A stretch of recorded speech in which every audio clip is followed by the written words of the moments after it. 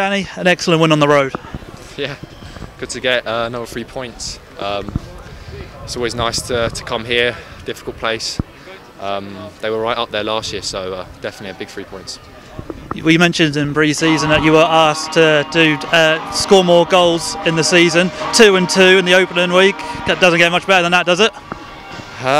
Well, 3 and 3 would be nice, wouldn't it? But no, look, like I said to you in pre-season, just got the reps in the training pitch, and what you see out here is just a product of the hard work we put in.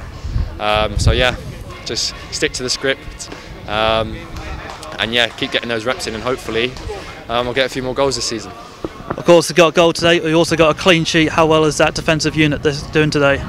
Yeah, I thought we did right today. I thought, yeah, it's great to get a clean sheet, but I didn't think we were defensively perfect. I think there's things for us to work on. So yeah, clean sheet is good, but still things to work on, still things to improve on. But no, it's definitely good for morale and good for momentum going forward. Obviously, a quick turnaround now. Eastleigh on Tuesday. How does the next 2 days look for you in the group? Just recovery, really. That's the main thing. Just those little 1%ers that help us get the edge, and hopefully they'll pay dividends come Tuesday. So eat right, sleep well, and we'll be back in on Monday, analysing Eastleigh, and we'll go again. Danny, thank you for your time. Appreciate it. Thank you very much.